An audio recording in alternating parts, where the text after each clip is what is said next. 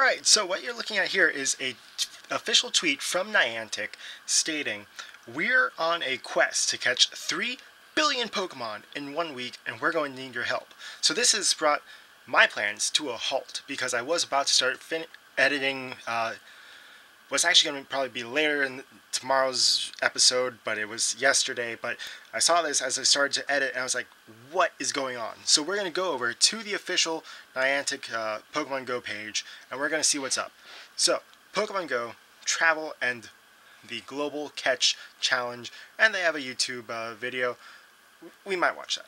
It looks like Pokemon Go Holly is there, and some interesting thumbnail edits. Trainers. Ever since Pokemon Go launched, we've loved hearing stories about trainers venturing abroad and playing together with new friends from different countries.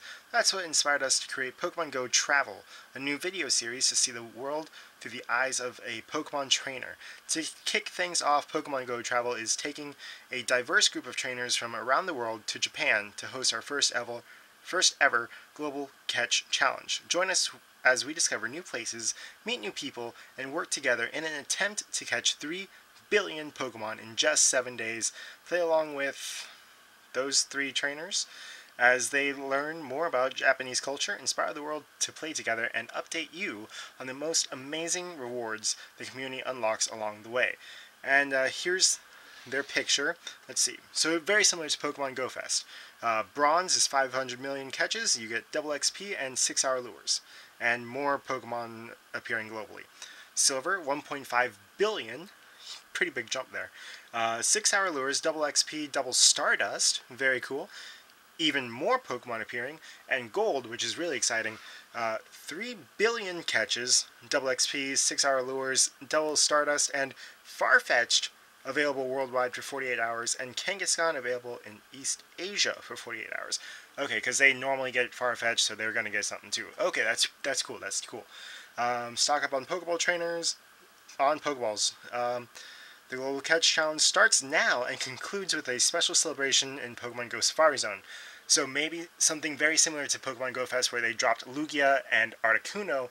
Hopefully they drop Ho-Oh there and release it everywhere in the world because Niantic. We can't wait to take you along on this adventure. Hear what you think about Pokemon Go Travel Tour. We'll be posting daily updates on Rachel, Tiffany, Gabby, and Leon's adventures. Those Pokemon trainers from earlier.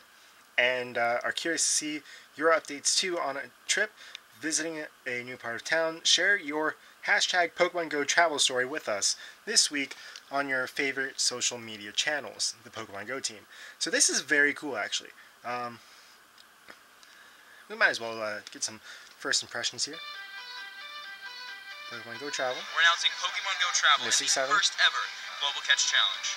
Help us catch 3 Pokemon billion Master Holly. Pokemon. 3 billion. 3 million. 3 billion Pokemon. Was that James? 7 days. 3 billion? 7 dias. The more we catch, the more rewards we unlock. For everyone. ポケモンの発祥地である日本からお届けします。And everyone's invited. And we need help from trainers around the world to catch 3 billion Pokemon. See you there. We sehen uns dort. See you there. See you there. See you there. 我去抽牌啊。See you there in the game. Hey, reversal.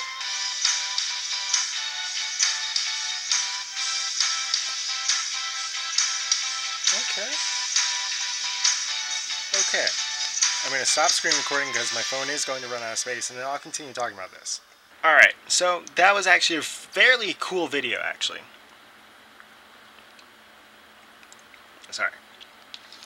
A fairly cool video. I like the fact that they used new trainers. Beyond just the regular kind of faces that everybody knows, they used some new ones, which is very cool. It kind of diversifies the Pokemon Go YouTuber kind of community. As far as the actual event goes, it's kind of like giving us an event without giving us an event. Because we were all looking forward to maybe a full week of double Stardust or double XP or both. Instead, we're getting this opportunity. Basically 7 days you catch as many Pokemon as you possibly can, which is kind of what we've been doing whenever, you know, an event wasn't going on anyway. just now we're giving kind of a purpose. So 7 days you catch as many Pokemon as you can, and you can get a possibly really great 2 days of Pokemon Go.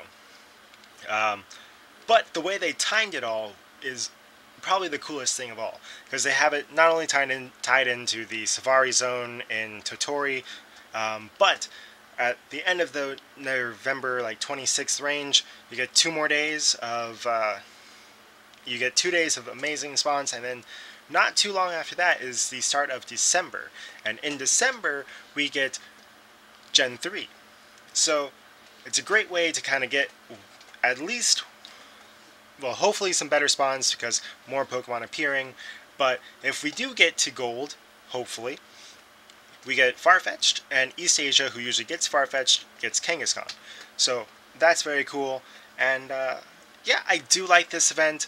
I think it's a cheeky way of giving an event without giving an event, like I said, because we're only going to be getting 2 days of an actual event, which I'm not sure how I feel about that. But hopefully they do drop Ho-Oh at the end for Totori, and then bring it out to the rest of the world like GoFest did with Lugia and Articuno. And yeah, those are my thoughts on the video. This will go out first, and then either tomorrow or the next day is going to be a trip out to City Place and Clematis for kind of a pretty interesting day. I didn't do what I expected to do, but I did do something pretty cool. So stay tuned for that episode, and if you did like this one, go ahead and smash that thumbs up button. If you're enjoying the series, please subscribe. And as always, God bless, and see you for another episode of Pokemon Go.